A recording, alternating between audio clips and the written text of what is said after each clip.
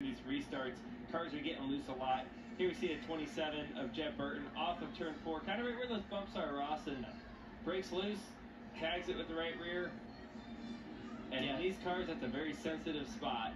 It is, and you know, he pitted. We didn't hear his radio, but he was probably talking with Shane and saying, "I want to work. I want to work on this car. I'll get you back up there, man." As we see him through 3 and 4 here on board the state water heaters. Let's listen. Those bumps. You heard the bottom out. You heard the side skirt hit. I mean, hit hard enough that the right side window came loose.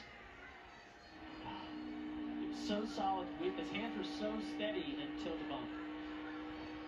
Right there, just kind of starts coming around on him. Now, obviously, pretty bad aero situation as well, right? 2 cars side by side like that in front of you. Kind of a tough spot as you come off of turn 4. The wind's blowing a lot today. On top of all that, let's not forget to mention that the wind can get a gust and off you go. It's been a tough season for that team, the 27 group. But next week, we go to Talladega, where he will enter the defending race winner. So maybe that'll breathe a little confidence into the group. Under caution of Texas.